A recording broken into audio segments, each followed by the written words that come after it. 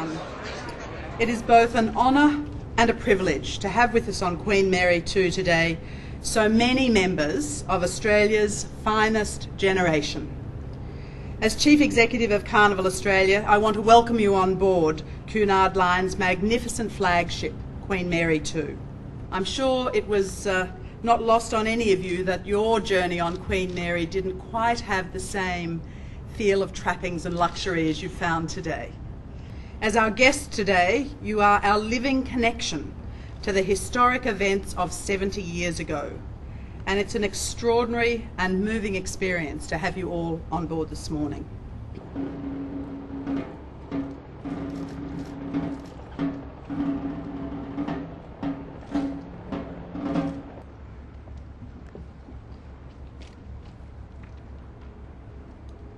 On behalf of Cunard Line, and those of us who are proud custodians of the line's 171-year heritage, it is an honour to be in the presence of veterans who 70 years ago left their homes and sailed to war on board Cunard Line's original Queen Mary and Queen Elizabeth.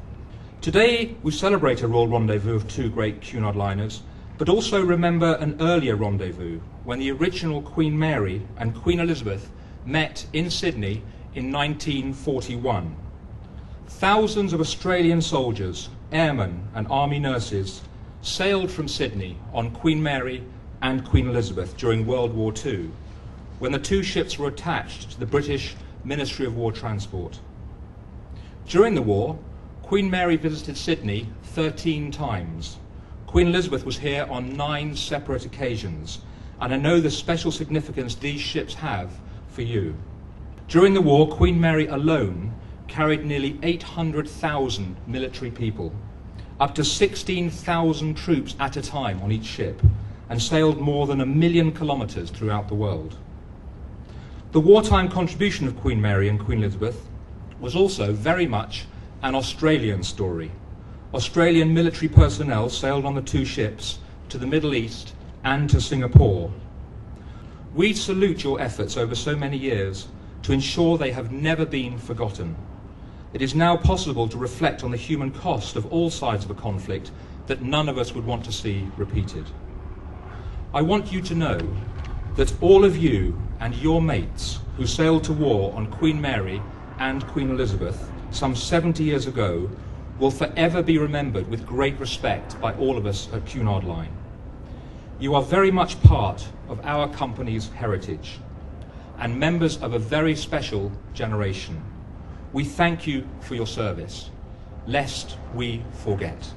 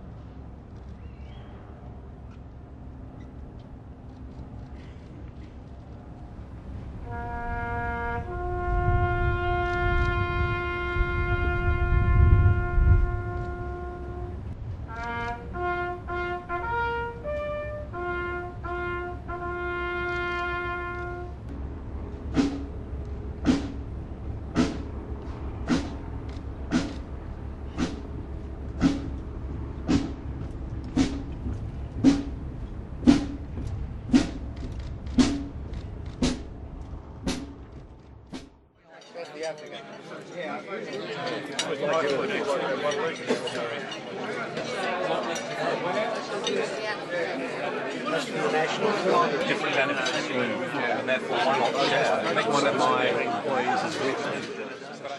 It was very moving actually to be here in Sydney Harbour with both Queen Mary and Queen Elizabeth, but more so the 72 veterans. I mean, I'm a youngster compared to them, and I have so much respect for what they actually did during the war years, and to meet them is very moving actually. How remarkable to see fellas who went to war on board Cunard ships 70 years ago, and here they are today. Really, they were really into it, weren't they? Yeah, and the best piece of that is that they came back. So, some didn't, and that's what we're remembering today.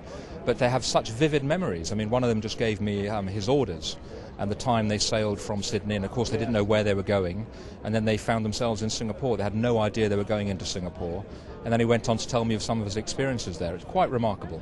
Do you think there's lessons to be learned there today for all of us about just the extent to which Cunard Line was involved in the defence of Australia? Well, we often talk about the history and the heritage of Cunard Line and what we've done in different wars, and therefore it's just right that we commemorate that, and it's just it's marvellous, very moving for everybody.